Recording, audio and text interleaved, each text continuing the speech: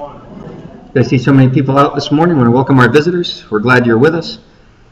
For those of you that were not here last week, I want to recap of what we're studying.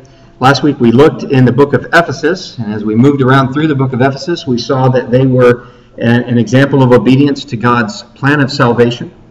And this morning, as I promised then, that we're going to be looking at Ephesus again. So I'd like you to turn with me to Ephesus chapter 2, and this is entitled Ephesus Before and After Conversion.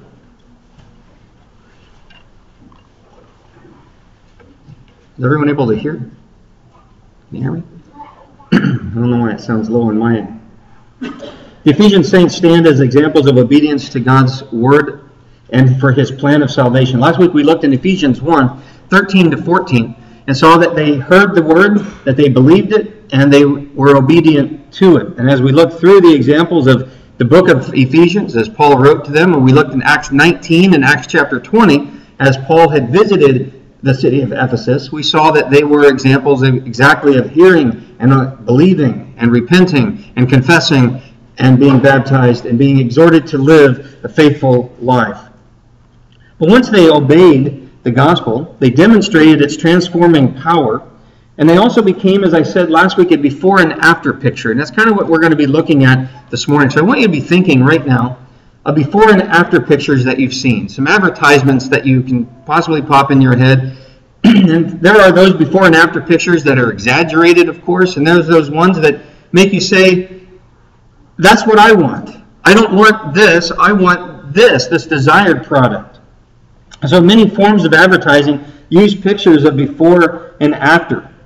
A weight loss commercial will show pictures of a person before and after the product. So you can look at that and say, this is not the desired product I want this. So you will use their product, right? These two here of the weight loss of the male and the female are using a product. This is an example of an advertisement, but it's interposed over the image that might be the undesirable image is a can top. And the idea here is you pop the can, see the can down in the corner? This is their product. You pop the can and out comes the body that you might want, right?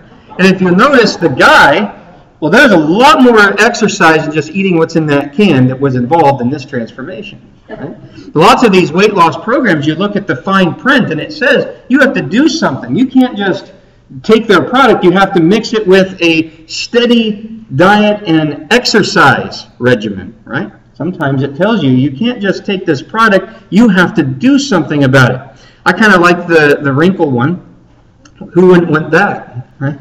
If this could do what it says it would do, I mean, this would fly off the shelves. But Becky and I both agreed, we kind of like the picture of the lion in the before picture than the after. But if you're one that doesn't want your hair to look like that lion's, then you might want this product so you can look really sleek and shiny. So a before and after picture supplies an image in your head that you can say, I don't want this, I want this. And if this product can get me there, well, then you buy that product. And so before and after pictures are very effective. But I would say this, they're effective if you believe they can do what they advertise they can do. That's really only when they're going to be effective, is if you believe they can do what they say they can do, and if you follow the directions. Even these weight loss programs that say, this is not just a simple diet for a short time. This is a lifestyle-altering product. Right? You have to commit to doing this and exercising in order to get the desired product. You can't just sit back and take the product and ignore all the other instructions and say, well, this didn't work, right? They'll be able to come back and say, well, did you follow the directions? So a before and after picture provides a very valuable information, but it's only effective if you believe that product has the ability, has the power to deliver what it says it can do. In Ephesians 2, 1-18, Paul pictures one in sin and then contrasts that with the spiritual nature that comes out from the transforming power of the gospel. This is a before and after picture. This is pretty much this little chart's the outline of what we're going to be looking at this morning. Paul pictures them in Ephesians chapter 2 as before coming to know Christ, they're dead in their sins. They walk according to the world and they're children of wrath. But he says the power of the gospel is such that it can take someone dead in their sins and make them alive in Christ. They can take someone that walks after the world and turns that person into someone that walks in good works. They can take someone that's destined as a child of wrath. That's someone that's going to meet the wrath of God and turn them into a child of God, who's going to meet that embrace of God and that hear those words, inherit the kingdom prepared for you from the foundation of the world. Paul reminds them of what they were before the gospel, and then he reminds them of what they became after the gospel. Romans 1:16 says, the gospel is the power of God for salvation, to the Jew first and also the Greek. And it has the power to transform hearts and minds and lives. The gospel has the ability, it has the power, and is able to take someone in a before picture and transform them into the after picture that Paul paints here for us in Ephesians 2. So turn over to Ephesians 2 with me as we're going to be looking at that. True conversion to Christ involves a real change of heart, real change of life, and a change in spiritual state. Matthew 18:3 and Acts 3:19 talk about this change. Before conversion, one is dead in sins. Paul's going to paint a picture here, a very bleak picture here, reminding them of who they were before they came to know Christ. He says in Ephesians 2 and verse 1, and you were dead in your trespasses and sins. Dead means separated. James 2, chapter 2 and verse 26, James 2:26. This talks about the physical death. Physical death results when the soul is separated from the body. When the body no longer has the spirit, the body is dead. Ephesians 2:1 is speaking of a spiritual separation. This is a separation from God because of sin and transgressions. There is a spiritual separation that takes place. We looked at many of these same pictures last week. This one is the artist's rendering of what Diana's temple would have looked like. The city of Ephesus was known as the center of Diana worship. These people, as we looked at last week of who they were before Paul came into their city preaching Jesus and what he did for them, they were idolaters. They were pagans. They gave themselves over to gross immorality. They did whatever the body said it wanted to do. The mind didn't fight it. But yet even people steeped in idolatry were a city that is seen in secular history as the center for Diana worship. A church can be found there. But first, individuals had to obey the gospel to become that church. They were dead in their trespasses and sins before they came to know Jesus, before they could be that church at Ephesus. In Ephesians 2:1, that spiritual death or separation from God happens because of sin. In verse 2 of chapter 2, it says, in which you formerly walked according to the course of this world, according to the prince of the power of the air, of the spirit that's now working in the sons of disobedience. Men walking according to the course of this world describes those who are separated from God, those who are experiencing this spiritual death. In Ephesians 2:2, they have a spirit of disobedience. Continuing on in verse 3, as we looked at last week. Among them we too all formerly lived in the lusts of our flesh, indulging the desires of the flesh and of the mind, and were by nature children of wrath, even as the rest. So the spiritual death or separation of God is caused by men walking according to the course of this world, doing whatever they see fit, doing whatever they please, having a spirit of disobedience, and indulging the desires of the flesh and of the mind. Anything that I want to do, I'm going to do. There's no one that can say otherwise. And as we talked about last week, a lot of them could do whatever they wanted to do and still say, we're religious, and go to the temple of Diana or whatever temple they wanted to go to. Hadrian's temple is also here in Ephesus in a later date, in the 2nd century. Because if you look at the Greek gods, and then by the Greek gods, you can also look at the Roman gods. The Romans loved the Greek mythology so much that when they conquered Greece, they actually took their gods, they changed the story a little bit and changed their names, they pretty much kept their gods. So Zeus becomes Jupiter, and Artemis becomes Diana.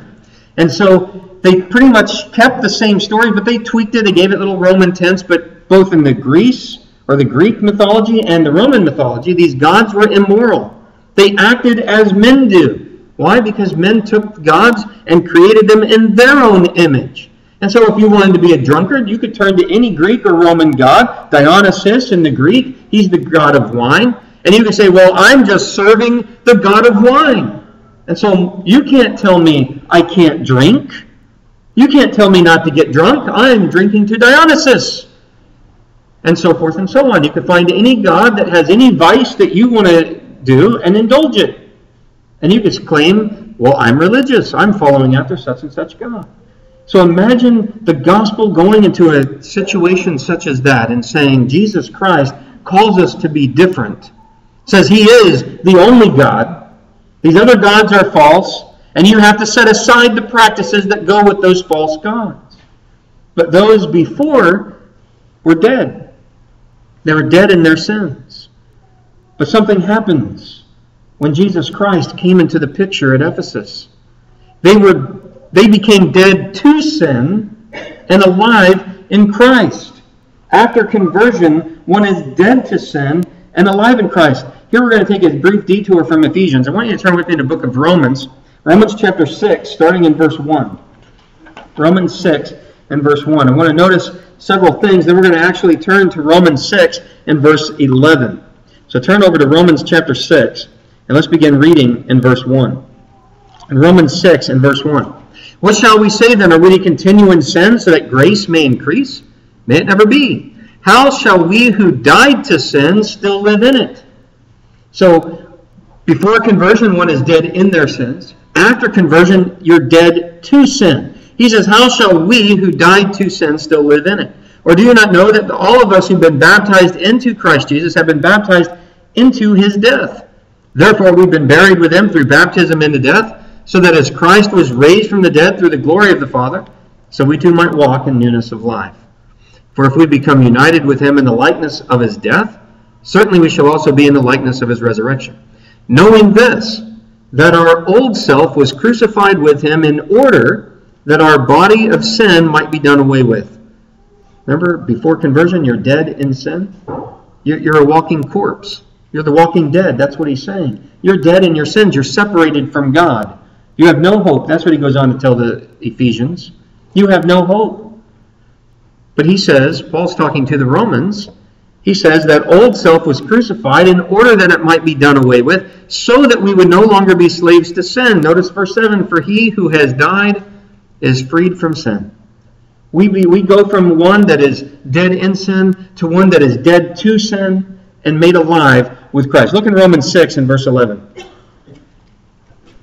He says, even so consider yourselves to be dead to sin, but alive to God in Christ Jesus. And in fact, I want you to turn to Ephesians chapter 2, go back to our text, and look in verses 4 and 5.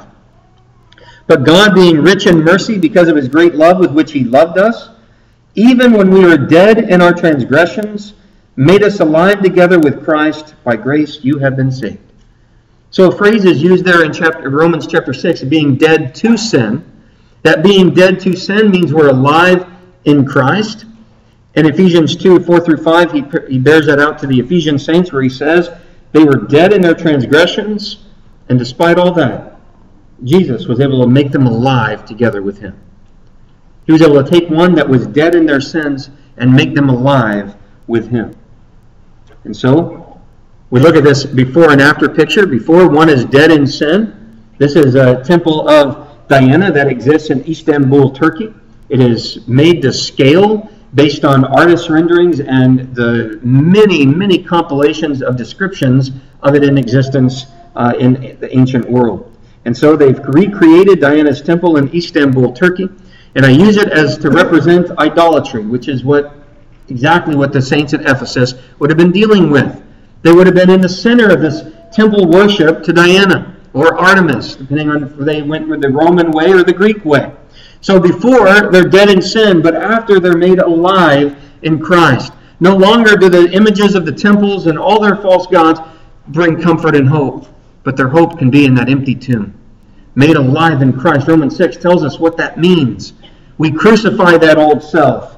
We rise from the water walking in newness of life, being made alive with Christ. As we continue this before and after picture, before conversion, one walks according to the course of this world. And he tells us who that course of the world is, who the leader of it is. It's Satan. He's the prince of the power of the air, he's called.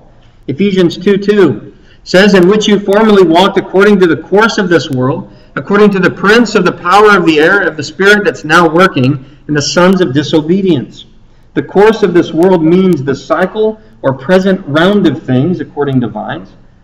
And I want you to notice some characteristics of those who walk according to the course of this world. And the picture here is of the Celsus Library ruins.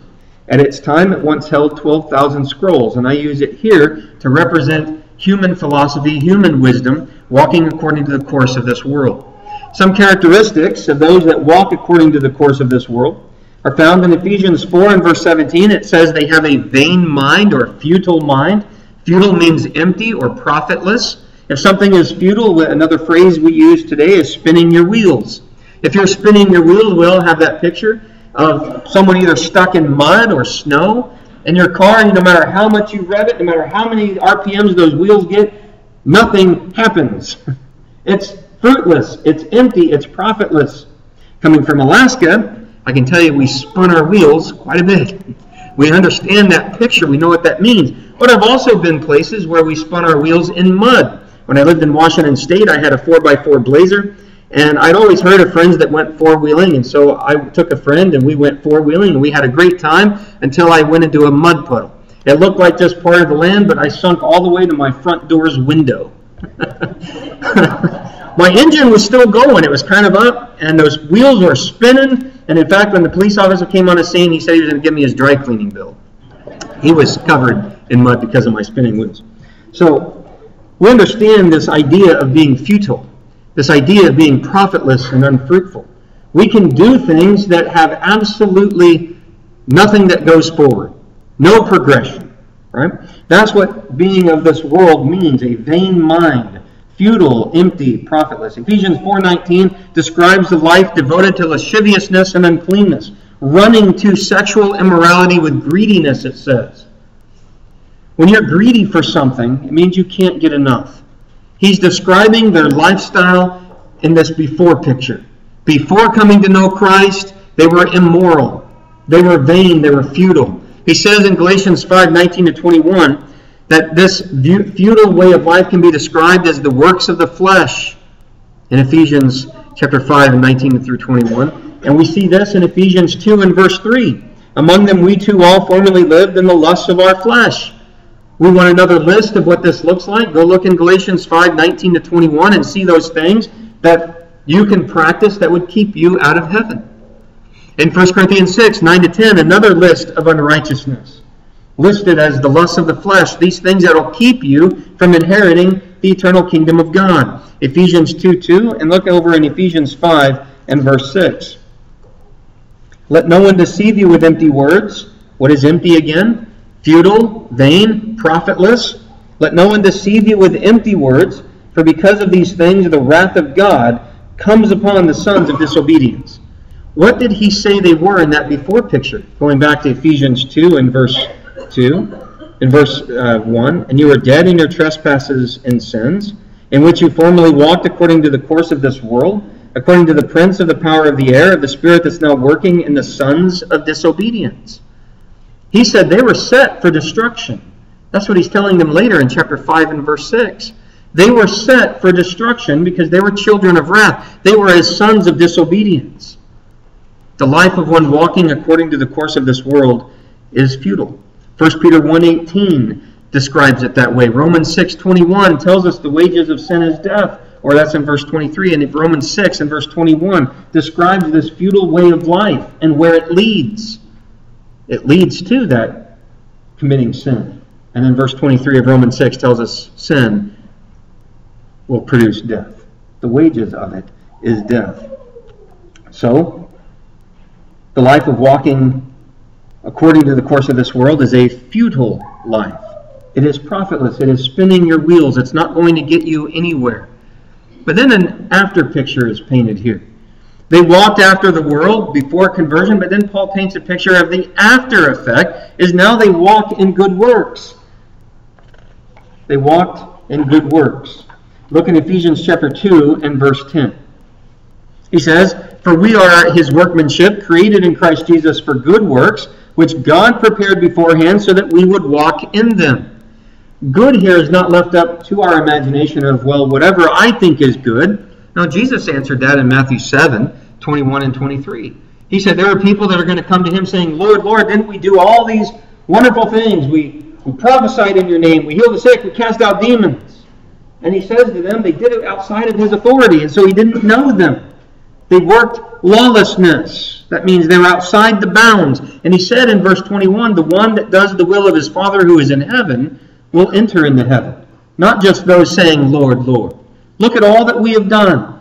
What he's telling us is we can't just do those things that we think are good and think that that's going to get us into heaven. That's a man-made conception. We have to do those things that are good as defined by God. So good in connection with works, according to Vine, describes that which being good in its character, the constitution, is beneficial in its effect. But God tells us the works that we are to be engaged in. In 2 Timothy 3:16-17, these good works are set forth in God's Word. God's Word is inspired and it's profitable for teaching, for correction, for reproof, and it's profitable to show us how to be a good workman that needs not to be ashamed. It's profitable to show us how to be completely equipped to be a good servant of God. In Ephesians 3:20-21, after conversion, one can use his life to the glory of God. That's one way that we do those good works. In Ephesians 5:7-17, he says to walk in the light. Walk as being wise and know God's will. The alternate to that is to continue walking in the dark, being unwise, having our hearts darkened with understanding, and to not know God's will. He says there in Ephesians 5, and in Ephesians chapter 4, he talks about the Gentiles being darkened in their understanding, ignorant according to God's word, because they were chasing after sexual immorality with greediness. They ran to it. But he says the contrast is walk in the light, walk as being wise, and know God's will. In Matthew 5:16, Jesus said, we can let our light shine before men that they see our good works and glorify our Father who is in heaven. So this before and after picture. Again, the Celsus Library used to represent human wisdom, human philosophy. They walked according to the world. But after conversion, they stand as this picture of those who are walking in good works, not according to their own desires and whims, not to what they think is good, but walking within the bounds, within Christ's authority, and doing those things that he says are good. And so before conversion, a picture that is painted is one as a child of wrath. One as a child of wrath. In Ephesians 2 and verse 3, he describes them. He says, among them we too all formerly lived in the lusts of our flesh. Paul's lumping himself in there too. He was a Jew, not just a Gentile as these are in Ephesus. He's saying among them we too. He's saying as himself, Paul, and his companions and those that are with him. He says they once were there too. He says they lived in the lusts of our flesh, indulging the desires of the flesh and of the mind, and were by nature children of wrath, even as the rest. He says, we were like you. We were once children of wrath. This is the ruins of Hadrian's temple that was erected in the 2nd century BC. Or 2nd century AD. The same book of Ephesians, which reveals God's great love, mercy, and grace in Ephesians 2, 4-5, also reveals God's great wrath. In Ephesians 5:6, talks about the wrath of God will fall on those that are the sons of disobedience. So how important is it to look at the label warning and see you don't want to be a son of disobedience? So we see the before picture that they were sons of disobedience. We find in Ephesians 5:6, that carries a heavy penalty. The wrath of God will fall on the sons of disobedience. So we don't want the before picture. We want to look at the product that will turn us from that into a child of God. We don't want to be the children of wrath, the sons of disobedience. We want to be a child of God. So we look at the before picture. How did they get to this place where they were children of wrath? Ephesians 5:6 describes them as children of disobedience, and that they're going to know the wrath of God. It's going to fall upon them.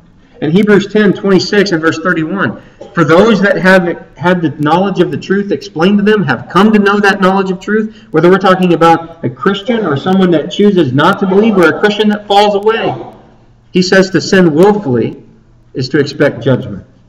They have trampled underfoot the Son of God. They have considered his blood of the covenant as unclean, the very thing that washed them and sanctified them. And in so doing, it says they insult the Spirit of grace.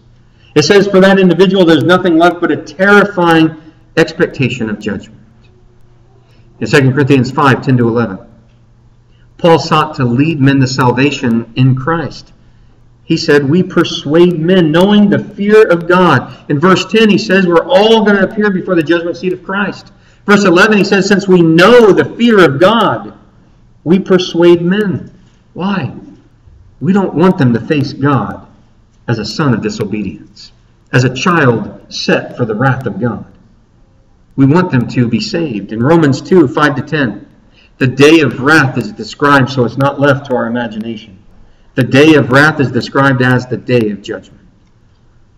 When Paul says the day of wrath will fall, or God's wrath will fall on the sons of disobedience, he's talking about at the day of judgment.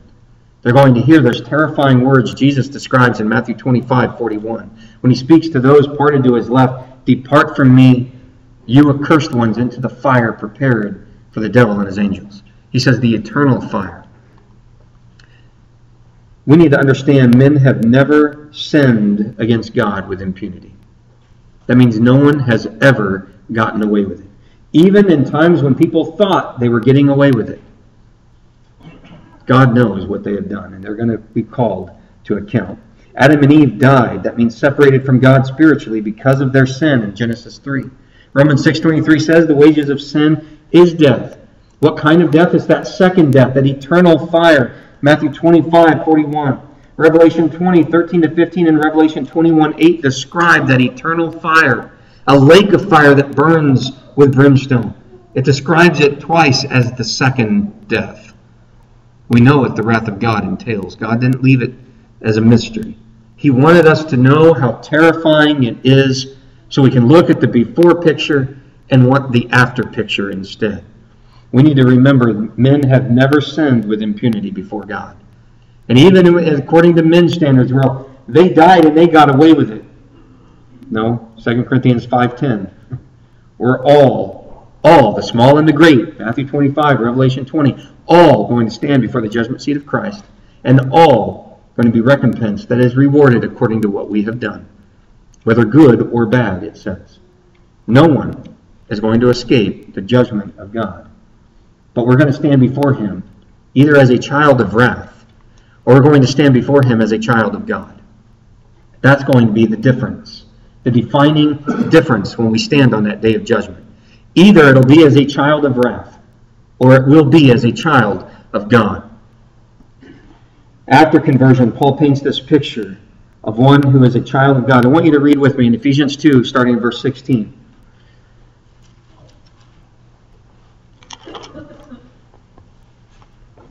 In verse 14, he says, for he himself is our peace, who made both groups into one, talking about Jew and Gentile, and broke down the barrier of the dividing wall, by abolishing in his flesh the enmity, which is the law of commandments contained in ordinances, so that in himself he might make the two into one new man, thus establishing peace, and might reconcile them. So he's talking about this new body, Jew and Gentile sitting together, calling one another brother and sister, something that had not happened before. And he says in verse 16, and might reconcile them both in one body to God through the cross, by it having put to death the enmity.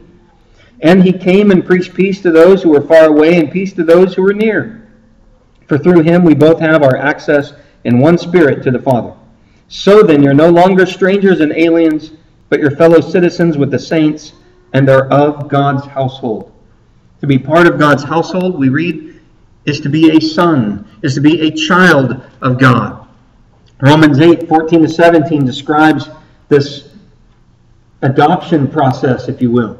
That they become an heir with God, that they are fellow heirs with Jesus Christ, and that the Holy Spirit himself testifies. So Ephesians 2:16 says, one is reconciled to God. In Ephesians 2:18, he has access to the Father.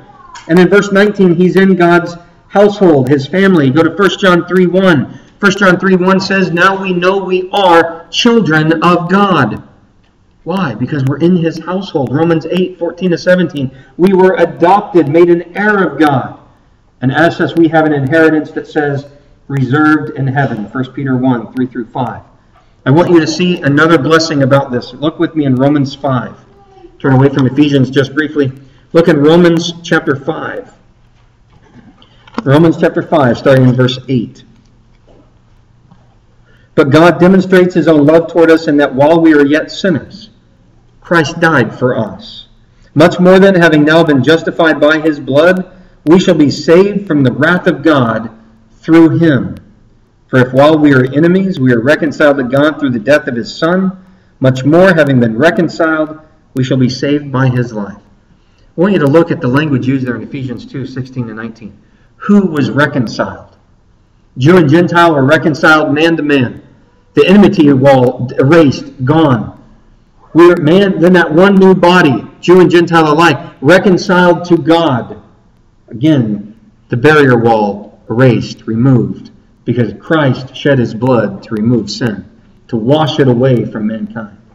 And so we have access to the Father. We're reconciled to him. And that passage in Romans 5 says, he died for us, we're justified in his blood, and because of that, we're saved from the wrath of God through him. How can we be saved from the wrath of God? Through him. This reminds me of what Jesus said back in John 14. In verse 6, I am the way, the truth, and the life. No one comes to the Father but through me. It is through Jesus that we're reconciled to God. It is through Jesus that we will be saved from the wrath of God. It is through Jesus we're made an heir of God. And so we can look at the before and after picture. The before picture is terrifying, a child of wrath. One that of a son of disobedience upon whom the wrath of God will fall on that day of judgment. For Jesus describes that place in Mark chapter 9, starting in verse 43, where the worm never dies and the fire is never quenched. It's terrifying. A place where your body is never fully consumed but eaten on by worms that never die. A fire that's never quenched, crying out for mercy, but being separated eternally from God, 2 Thessalonians 1:9, and no one to hear those cries. Can you even imagine such a place? That's the before picture, a child of wrath. The after picture is the child of God, one who has access to the Father, one who is reconciled to God, one in his household. That Jesus says, I go away to prepare a place for you, to take you where I am, you may ever be. In John 14, 1-6. That's an amazing after picture. So Paul paints for us a pretty good and clear picture for those saints in Ephesus, but what they were like before the gospel and what they were like after the gospel, reminding us of what we read last week in Ephesians 1:13. In him, speaking of Jesus, in him, you also, after listening to the message of truth, the gospel of your salvation, having also believed, you are sealed in him with the Holy Spirit of promise. And Paul also says in Romans 1:16, for I am not ashamed of the gospel, for it is the power of God for salvation to everyone who believes, to the Jew first and also to the Greek. The gospel has the power to transform and to save. The gospel has that ability to take that before picture and transform us into the after picture if we but follow the directions. You know, there are a lot of products out there that the results seem to be very exaggerated. And you know that cream, that ointment, that drink, that food isn't going to produce what the picture shows it's going to do. We don't have to feel that way about the before and after picture of the Ephesian saints. We know where they came from. Paul paints a very grisly, ugly picture of what they were before and paints an awesome picture of what they became afterwards and tells us what did it. The product was the gospel. It has the power of God for salvation. It can do what it says it can do, and we can see it in the lives not only in these people of old, but we see it in our lives. Look around this room. People here are children of God, saints, Christians. We know personally and individually the power of the gospel and what it did for us, where we were before and what we have become after, don't we? That's the picture, that's the message we need to be taking into the world around us. Because that's a before and after picture that is very effective. Because the gospel has the power to transform. There is great change involved. There is great change involved in conversion. When we follow the directions, This change demonstrates the love of God, the power of Christ's blood, and the power of the gospel when we're obedient to his word. And so we can see the before and after picture. This doesn't just describe people of old in an ancient city. This describes people around us today. This describes you and me before Jesus. Before conversion, that before picture would show us dead in sins, walks after the world, and a child of wrath. But after conversion, having come in contact with the blood of Jesus Christ, we're alive in Christ. We walk according to good works, and we're made children of God, no longer set for wrath and destruction, but to live with him forever. The gospel changes lives from darkness of sin to light and the very hope of heaven. My admonition and encouragement for us this morning is to recognize the gospel's power to save, the gospel's power to change our lives. And have you obeyed the gospel call today? Have you obeyed it? If you're not a Christian this morning, you need to be, to repent of your sins, to confess Jesus Christ as the living true God, the Son of God, who came and died and paid your debt of sin, to repent of those sins, to turn away from them. To repent means to change direction, to be baptized for the forgiveness of those sins, that you might rise out of the waters walking in newness of life, no longer that child of wrath set for destruction, but a child of God set for the sweet embrace of our Lord and Savior Jesus Christ one day and invited into his eternity.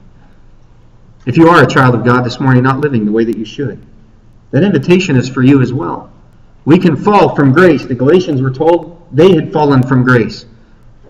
If you are not living the way you should, now is the time to make correction. Now is the time to realize it. You too can repent and be brought back into the fold of God and be renewed.